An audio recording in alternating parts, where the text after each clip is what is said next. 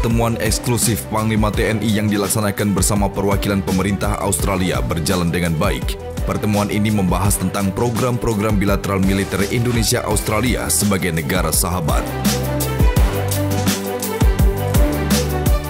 We remain fully committed about the exercise program, and we're also, if you say do it there, do it here, I want to adjust this, I want to adjust that, that's okay. We're on board, and we are excited by opportunities, in terms of the kind of exercise program that you've initiated. It is very exciting. It's really positive for Australia and for, I hope, Indonesia. But we want it to be something that both countries are keen to. Panglima TNI dan pemerintah Australia mempunyai harapan besar untuk membangun hubungan persahabatan antar negara semakin erat agar dua negara Indonesia-Australia bersama-sama berjalan maju dan terikat dengan hubungan yang saling menguntungkan.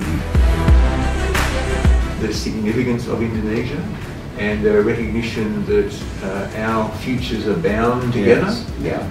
And it is vital that we, Australia, work to build and to support that relationship.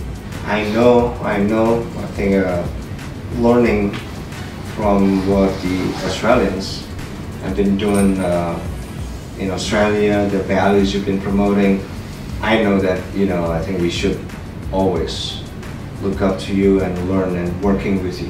No, hang on. No looking up. Well, we look across. Well, I know, but at the same time, there are a lot for us to learn from Australia. Thank you. Oh yeah, the values. I think this is reciprocated. Yeah.